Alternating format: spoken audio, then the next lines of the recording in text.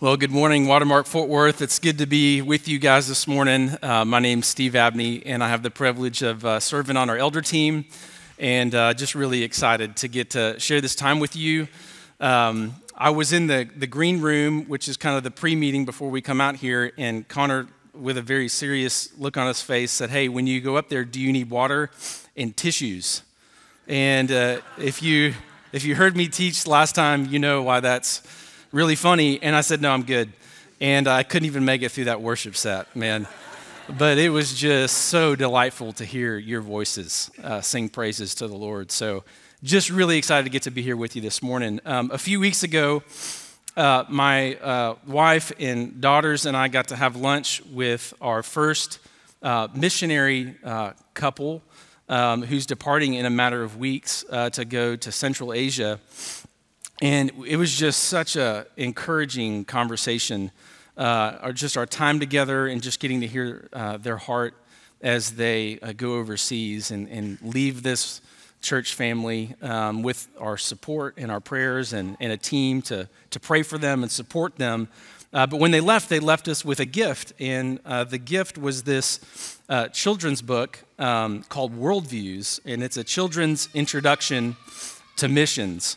And its purpose is to bring awareness to the need of missions to unreached people groups around the world, and it does so by having kids learn about the primary worldviews that exist outside of Christianity, and then comparing them, and then learning how to share the gospel with those folks, and then really understanding their belief system, what they believe, what their fears are, what their sense of good and evil is.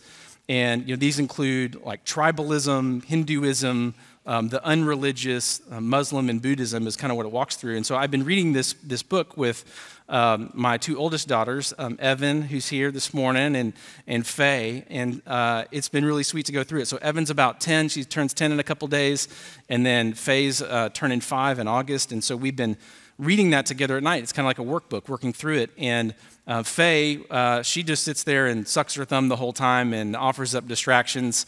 I know she's about to be 5. We're really going to start working on that here real soon. But Evan, our 10-year-old, has been really engaged with this book.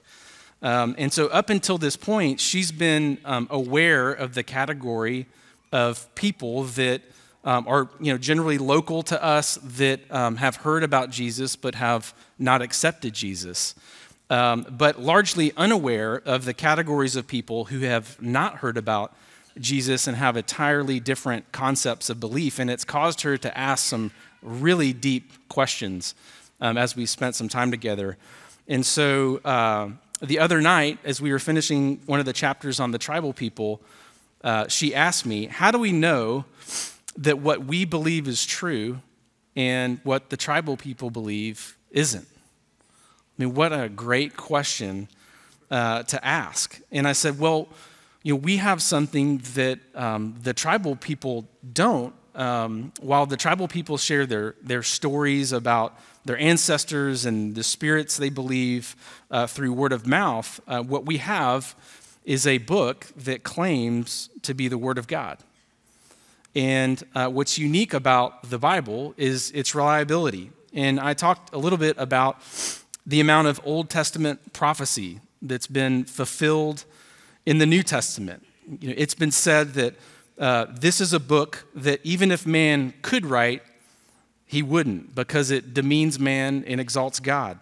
And that this is a book that even if man would write, he couldn't, because of the volume of prophecy that's been fulfilled is outside the ability of man to predict apart from divine intervention. I explained how the Bible is comprised of 66 books and written by over 40 authors in 3 languages and over a span of 1,500 years, and somehow it shares this theme all throughout of redemption. I got to share about the profession of the Bible, how and we've already covered some of this in Luke 1, how Luke gathered eyewitness accounts. And as well as in 2 Peter 1:16 that cites that the Bible is, in the New Testament, is comprised of eyewitnesses accounts of what Christ's ministry was. And it's claimed to be God's word himself in 2 Timothy 3:16, where it says, all scripture is inspired by God and profitable for teaching, for reproof, and for training in righteousness. And I explained about the personal testimony of other Christians like the disciples.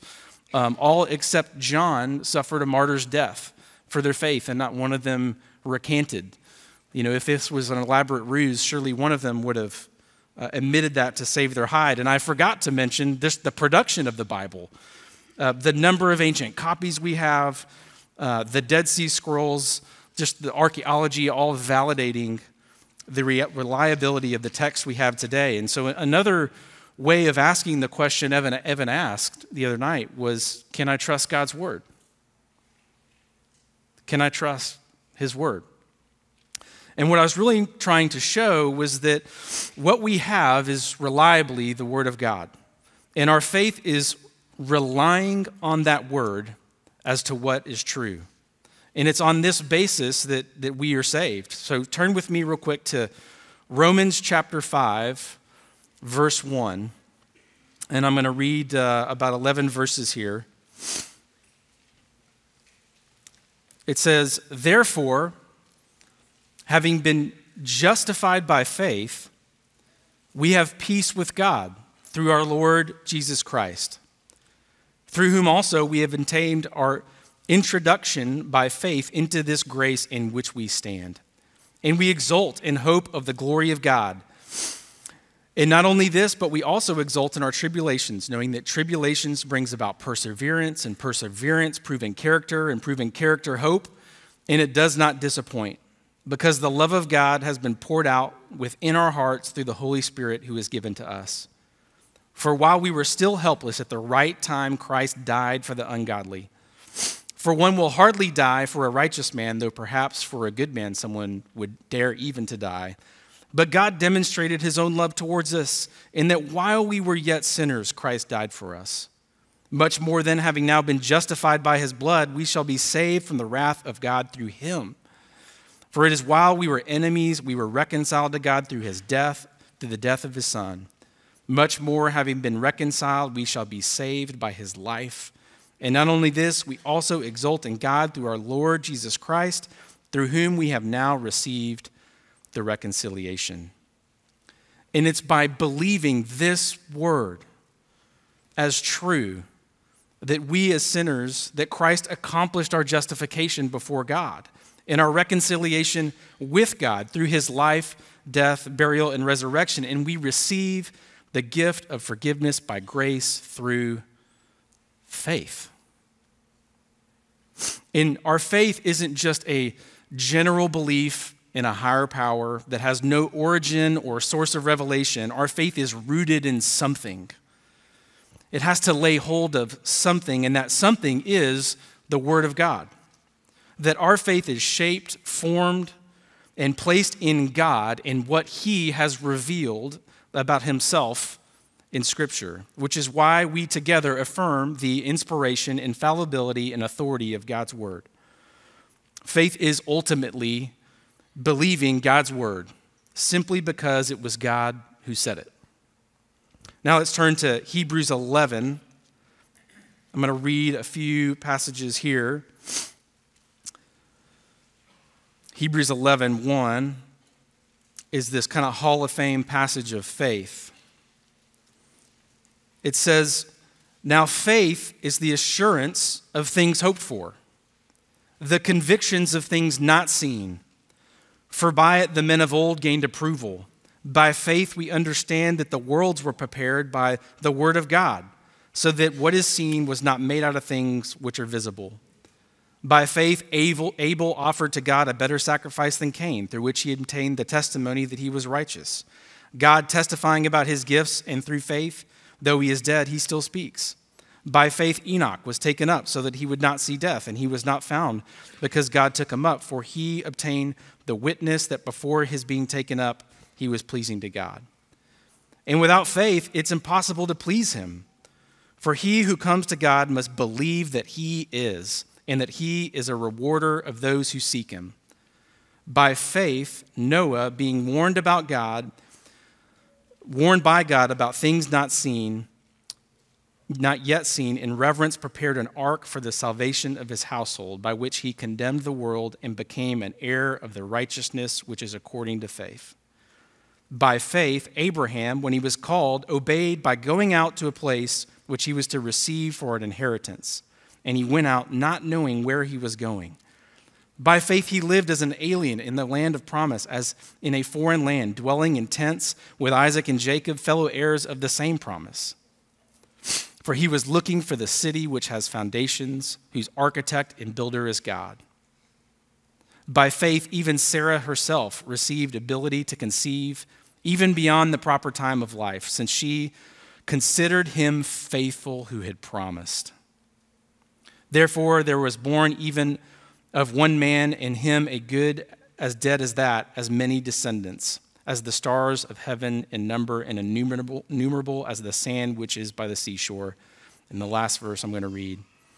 All these died in faith, without receiving the promises, but having seen them and welcomed them from a distance, and having confessed that they were strangers and exiles on the earth. And so how were they acting in faith? They were relying and responding to what God had told them. God told Noah to build an ark, and as crazy as that surely sound, since God said it, he did it. God told Abraham to leave his home to a new place that he did not know. He didn't even know where he was going, but because God said it, he trusted him and did it. Sarah, beyond the ability to conceive a child, but God said she'd have descendants as innumerable as the sand, and since God said it, she believed. I love how it says she considered him faithful who had promised.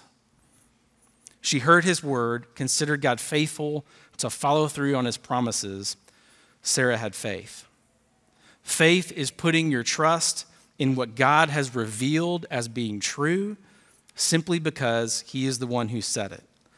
That's what was commendable as examples of faith in Hebrews chapter 11, and it's precisely not doing that Jesus is going to rebuke the disciples for in this morning's passage, because they're going to need a strong, rooted faith for what will soon happen as Jesus heads to the cross.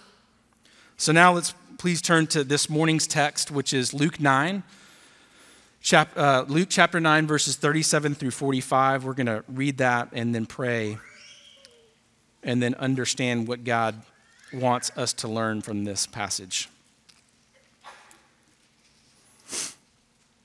Luke chapter 9, 37 through 45. On the next day, when they came down from the mountain, a large crowd met him, and a man from the crowd shouted, saying, "Teacher, I beg you to look at my son, for he is my only boy, and a spirit seizes him, and he suddenly screams, and it throws him into a convulsion with foaming at the mouth. And only with difficulty does it leave him, mauling him as it leaves. I begged your disciples to cast it out, and they could not." And Jesus answered and said, "You unbelieving and perverted generation, how long shall I be with you and put up with you? Bring your son here." And while he was still approaching, the demon slammed him to the ground and threw him into a convulsion. But Jesus rebuked the unclean spirit and healed the boy and gave him back to his father. And they were all amazed at the greatness of God. But while everyone was marveling at all that he was doing, he said to his disciples, "Let these words sink into your ears. For the Son of Man is going to be delivered into the hands of men." But they did not understand this statement, and it was concealed from them so that they would not perceive it, and they were afraid to ask him about this statement. Let me pray. God, we thank you for your word, that it's reliable, that we can trust it, that it's come from you. We affirm just the authority of your word in our lives and ask this morning that you would teach us through it, that you would convict us of areas of our lives where we have become faithless, where the things that we see seem too big for you to handle. God, would you move our hearts toward faith this morning as we read this text? Would you draw those who do not know you to receive you by faith that they may be reconciled to you for all eternity. God, lead us this morning. We trust your word. It's in Christ's name we pray. Amen. So last week, Jason covered the incredible mountaintop experience of the Transfiguration, where Peter, James, and John were allowed to have their faith confirmed by sight. They got to go up on a mountain with Jesus and see God remove the veil and the glory of Jesus be displayed. And Jesus was affirmed by the law and prophets, and Jesus is affirmed by the Heavenly Father. And then soon after this unfathomable experience, they're heading back down the mountain into the valley, which creates this stark contrast. On the mountain, we have faith by sight, and in the valley, faith in things that you can't see. On the mountain where God reigned, and in the valley where Satan was reigning. On the mountain where the Father said, "This is my Son, listen to him," to in the valley where they weren't listening to him. On the mountain where humanity experienced glorification in the presence of God, and in the valley where humanity experienced suffering under the world, the flesh, and the devil. And so we're off the mountain, down into the valley, and here's what happens. Jesus, Peter, James, and John are coming back down the mountain, and a crowd sees Jesus and is moving towards him, and a man with his son rushes ahead to get there first and stops Jesus, and in total desperation asks Jesus to look at his son, who has been tormented by demons since childhood. And he tells him that he had begged the other 9 disciples to cast out the demon, but they couldn't. And that's when Jesus said, "You unbelieving and perverted generation, how long shall I be with you and put up with you?" I mean, that sounds pretty intense coming from Jesus. And it kind of reminds me of like when a parent tells a child, "I'm not mad, I'm just disappointed," you know? And can you just imagine being one of those 9 disciples and hearing this? Am I frustrating Jesus? Is he disappointed in me? Like, what did I do wrong? Why did Jesus react this way? I mean, after all, this is probably the most extreme case of legitimate demon possession ever recorded in human history. I mean, did Jesus really expect them to be able to handle this situation?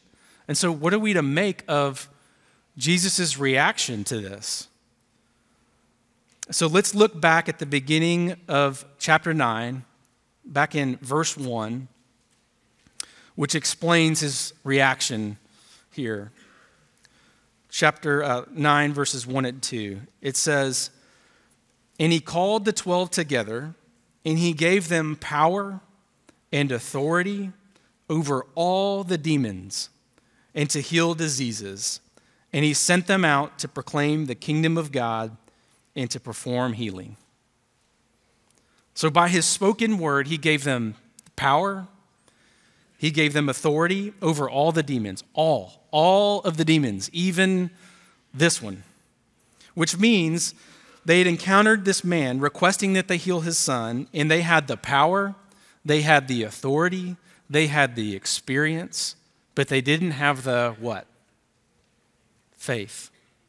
They didn't have the faith. That's why he called them an unbelieving and perverted generation. Perverted meaning twisted or warped. I recently reread a Tozer quote, A.W. Tozer, that says, "I believe there is scarcely an error in doctrine or a failure in applying Christian ethics that cannot be traced finally to an imperfect and ignoble thought of God." That somehow when we get a twisted view of God, that results in error. And I think that's what he meant by perverted, being twisted or warped view of Jesus and what he meant. But this situation just seemed to the disciples to be too extreme for God's word to be reliable. It must just fall outside of the scope of what Jesus meant when he said they had the power and authority of all. When he said all, did he really mean all? Like even this demon that seemed extreme? See, the disciples failed in this moment. They had the authority, they had the power, but it didn't work. And it didn't work because in the moment, they stopped believing God. They just stopped believing that what Jesus had said was true. And it's really the exact same thing that happened to Peter back in Matthew 14. I'm going to read that. Matthew 14, 22 through 31. It says, immediately he, Jesus, made the disciples get into the boat and go ahead of him to the other side while he sent the crowds away. After he had sent the crowds away, he went up on the mountain by himself to pray. And when it was evening, he was there alone. But the boat was already a long distance from the land, battered by the waves, for the wind was contrary. And in the fourth watch of the night, he came to them walking on the sea. When the disciples saw him walking on the sea, they were terrified and said, "It's a ghost." And they cried out in fear. But immediately Jesus spoke to them, saying, "Take courage, it is I, do not be afraid." Peter said to him, "Lord, if it is you, command me to come out to you on the water." And he said, "Come." And Peter got out of the boat and walked on the water and came toward Jesus. But seeing the wind, he became frightened and began to sink. He cried out, "Lord, save me." Immediately Jesus stretched out his hand and took hold of him and said to him, "You of little faith, why did you doubt?" You see, the fear became too great. The situation just seemed too big. It just seemed outside of God's control, and he just stopped trusting in Jesus' words. And that's exactly what was happening with these 9 disciples. They just stopped trusting in Jesus' word. Have you ever been there? Are you there right now? What's going on in your life where God's word, the Bible, has made a promise or a truth clear, but because of this seemingly overwhelming circumstances and fear, you're having a hard time trusting his word? Maybe it's a diagnosis. Maybe it's an unexpected pregnancy. Maybe it's the inability to get pregnant. Maybe it's a job loss. Maybe it's a strained marriage that just seems too far gone. Maybe it's a prodigal child. Maybe it's singleness while you long for marriage and your friends continue to get married. Maybe you're at rock bottom and Jesus' promise to give you life just seems too far out of reach. What is it for you that's making you think maybe all things don't work together for my good? Is there something that's causing you to think that way? Maybe God isn't really listening to my prayers, or maybe God doesn't even care what's happening in my life. Oh, friends, he is worthy of your trust. His word is reliable. What should you do about this? I want to walk through just a few applications from this text for us to consider as we wrestle with, is God really trustworthy, and what should we do about that? And we'll look back at this encounter with Jesus. And the first thing that we'll see as we look at some of the other accounts is God wanting us to ask him for help. So the first one is to ask God for help. So let's look at Mark 9, which is Mark's account of the exact same story. And we'll pick up in the middle at verse 21, Mark 9, 21 through 24. And so Jesus asked this father, he says, "How long has this been happening to him?" And he said, "From childhood. It has often thrown him both into the fire and into the water to destroy him. But if you can do anything, take pity on us and help us." And Jesus said to him, "If you can. All things are possible to him who believes." Immediately the boy's father cried out and said, "I do believe. Help my unbelief." What a relatable and paradoxical statement. I do believe, help my unbelief. Notice Jesus doesn't rebuke that statement. He rebuked the enemy of faith instead. This is what happened next. Picking back up in verse 24, it says, immediately the boy's father cried out and said, "I do believe, help my unbelief." When Jesus saw that a crowd was rapidly gathering, he rebuked the unclean spirit, saying to it, "You deaf and mute spirit, I command you, come out of him and do not enter him again." After crying out and throwing him into terrible convulsions, it came out, and the boy became so much like a corpse that most of them said, "He is dead." But Jesus took him by the hand and raised him up, and he got up. It's like when Peter was standing on the water and began to sink because he became frightened, and he cried out, "Lord, save me." And immediately Jesus stretched out his hand and took hold of him. And just look at how Jesus responds when we cry out for help. To cry out to him, "I do believe, help my unbelief." To cry out to him, "Save me," so that he would stretch out his hand and take hold of you. And we see in this encounter with Jesus that in these moments of unbelief, to ask God for help. What we also see is to trust in what he has said. To trust in what he has said. As you cry out to him, to trust in what he has said by taking hold of his promises to you. Now, to do this requires some discernment on your part. You see, God has promised certain things to us as his children. He's also, in a general way, he's also promised things to specific individuals and groups of people in the Bible that are specific to them. And he's also not promised certain things. And you need to understand the context of his promises and whether or not they are meant for you. And so a couple examples in Luke 9:1, which we already read, he promised the disciples the power and authority to cast out all demons. He made that promise to them. He has not made that promise to you. But in Luke 6:46 through 48, there's a promise for you. This is what it says. "Why do you call me Lord, Lord, and do not do what I say? Everyone who comes to me and hears my words and acts on them, I will show you whom he is like.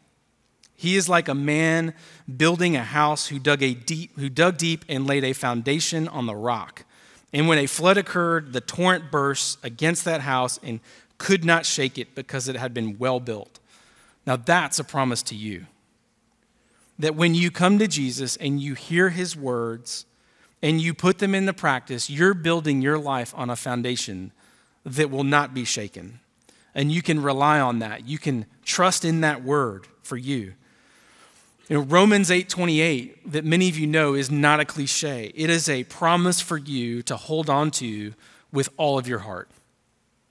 It says this, "And we know that God causes all things, the good things, the bad things, the indescribable, horrible things that happen, all those things to work together for good to those who love God, to those who are called according to his purpose."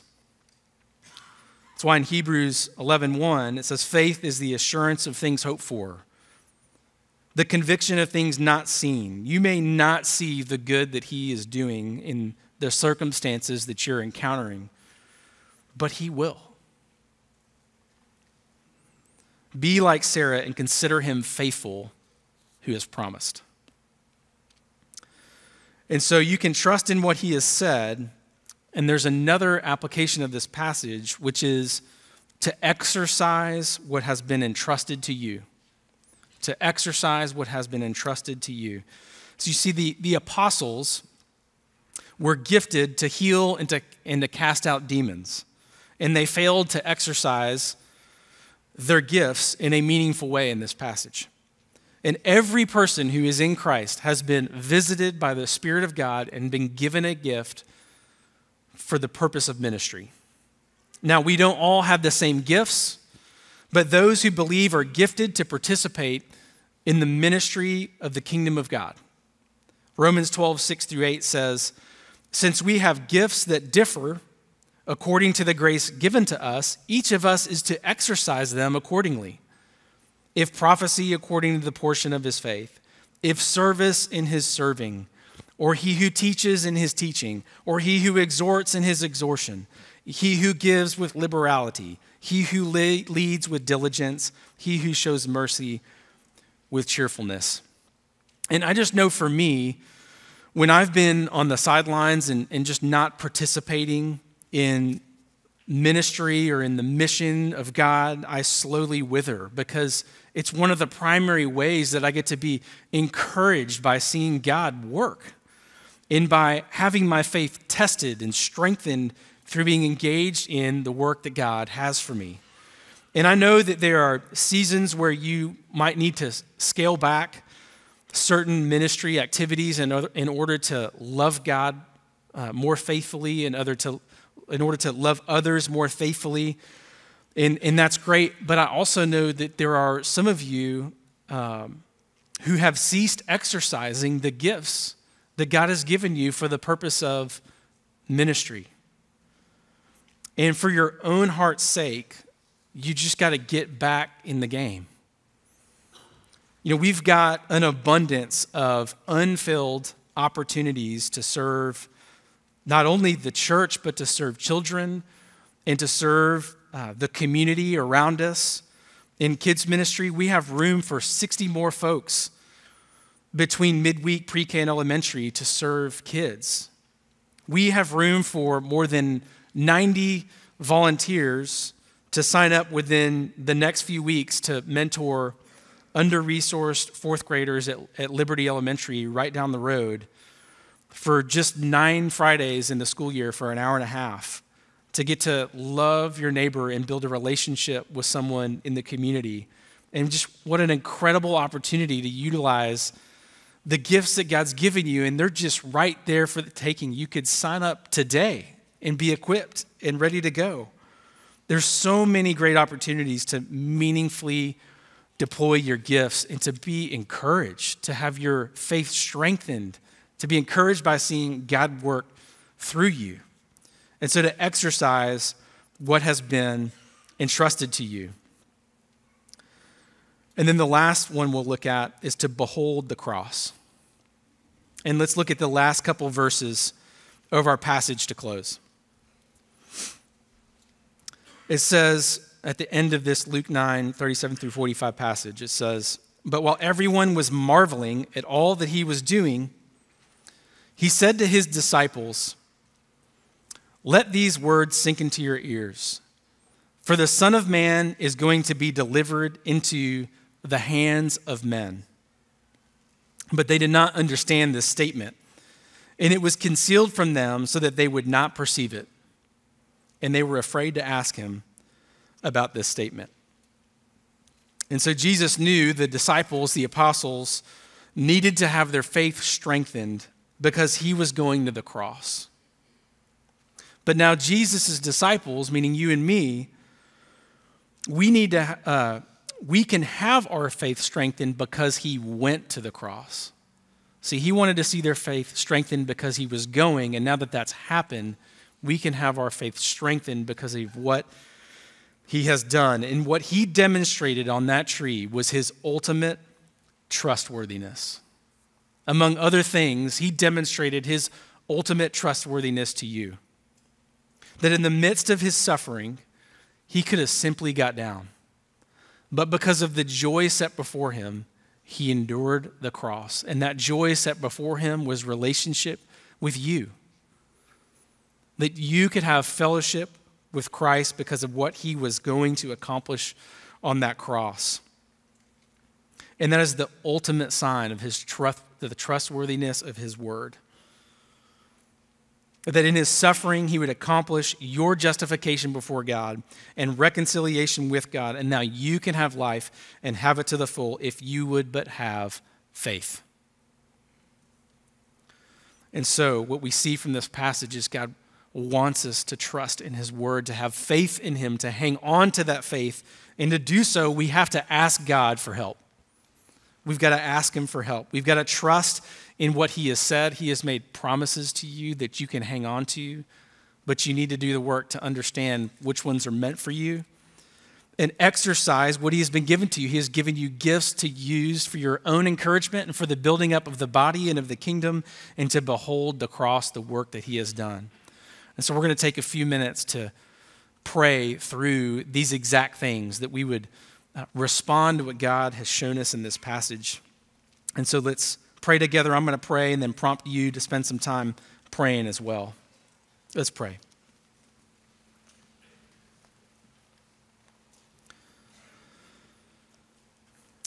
You, the Lord, alone have declared what is to come from the distant past.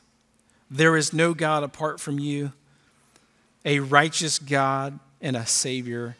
There is none beside you. You are God, and there is no other. So take a moment to express your own thoughts of praise and worship toward God.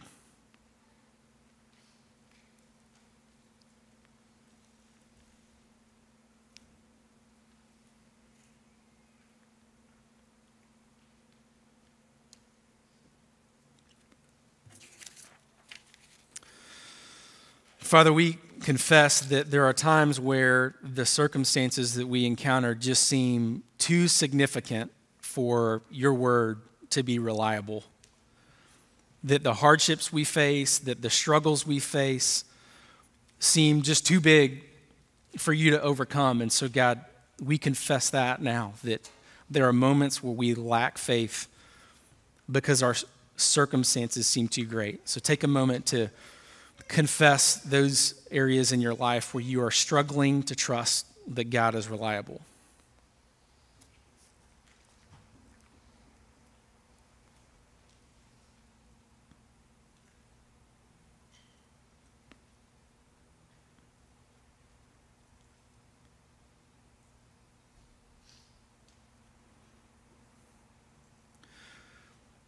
In 1 John 1:9, it says, if we confess our sins, he is faithful and righteous to forgive us our sins and to cleanse us from all unrighteousness. What grace that we can confess our sins to you and then thank you for your forgiveness.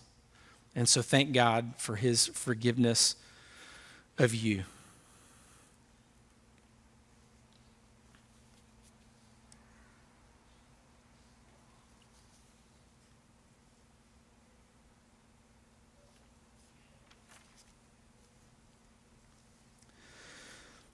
And now, God, we want to just spend time to ask for your help.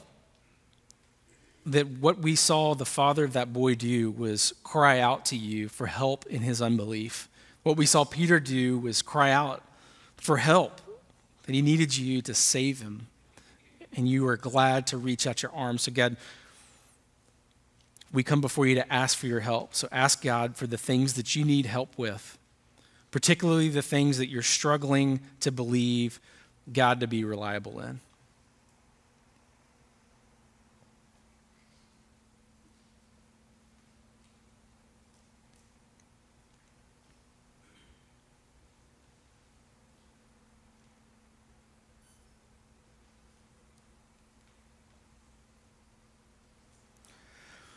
And God, we affirm your word is true.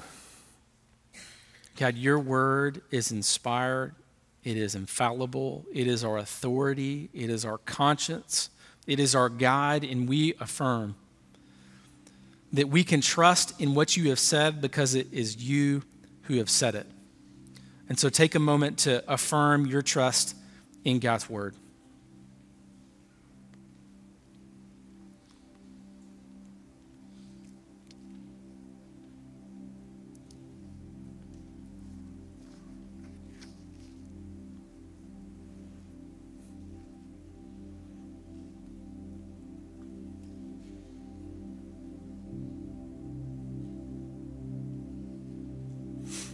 And lastly, Father, we thank you for the cross. that while we were yet sinners, Christ died for us so that we would be justified before God, that we would be reconciled to you by grace through faith. We thank you for the gift of salvation that we have freely received, because we have heard your word and responded in faith that we believe what you have said is true, that we have peace with you for now and for all eternity, and that we can look forward to the ultimate hope of being united to you in your presence. God, we thank you for the cross. So take a minute to thank God for his work on your behalf.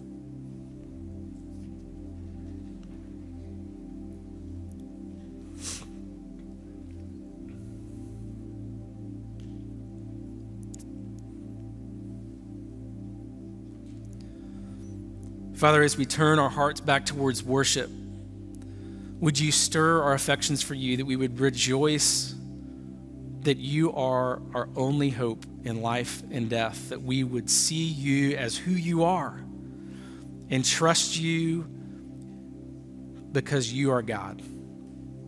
It's in Christ's name I pray. Amen.